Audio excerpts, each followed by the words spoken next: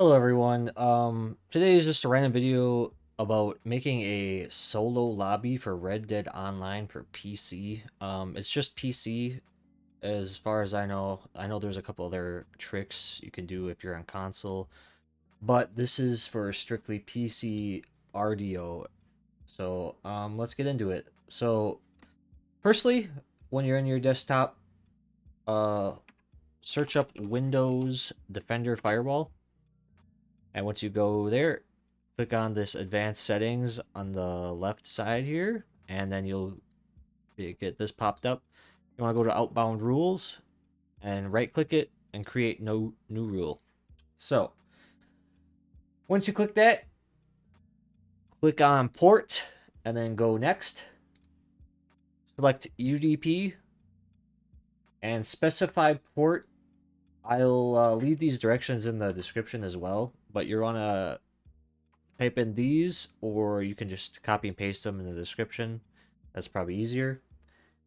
Once you do that, you can click next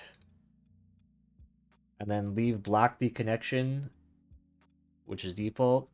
Click next again, click next again, and I typically name mine RDO Solo Lobby, and you can add a description if you want, and then hit finish.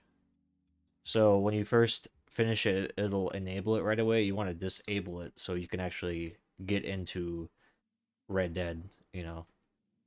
So now you'll never have to do this again. You'll just have to re-enable it every time you hop on to Red Dead. So we can close out of this. We want to leave this up so we can have it later. And yeah, so now we're just gonna hop in game. So you want to find your Rockstar launcher or Steam, whatever it may be, hit the play button, and it should boot up.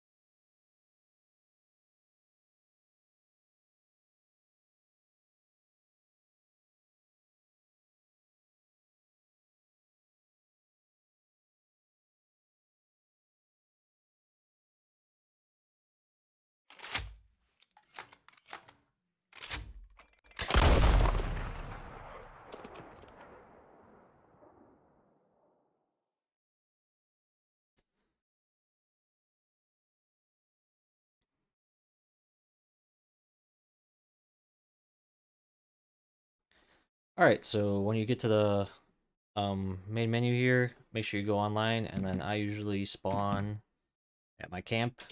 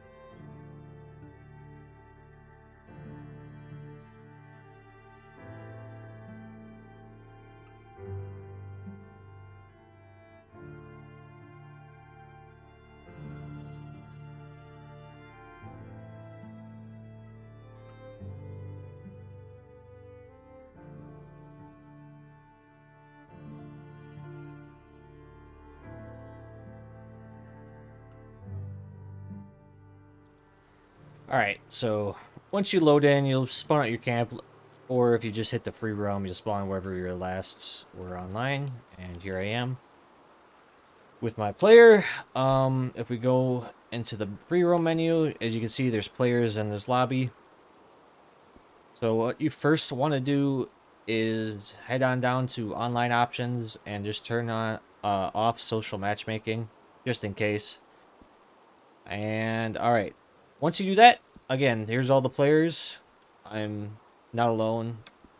So you want to get out of here, and then you want to Alt Tab to your Defender's Firewall, as well as you want to open up Task Manager. Alright, and then go to Performance, and then go to Open Resource Monitor, which will then open up this tab. You can close out the Task Manager. And what you want to find is rdr2.exe, which is typically the first black lettered thing right here. So what you want to do is right click it and suspend the process. That'll freeze your game. As you can see, it froze mine. I usually wait 5-10 seconds or so. And after a while, you want to right click it again and resume it. And you should get a pop-up saying you have changed session due to network error. So you want to close that out, go back to that firewall thing you made, right-click it, and enable it. So what you just did there is you disconnected from the lobby. So you're in a solo lobby. You could do that only step, but once you, after about 5 minutes, you'll start getting into populated servers again.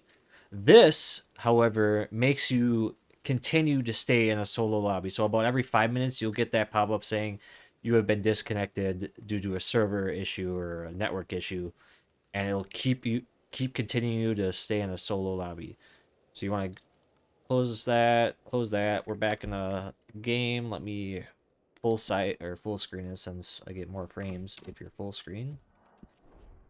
But yeah, now we're in a permanent solo lobby.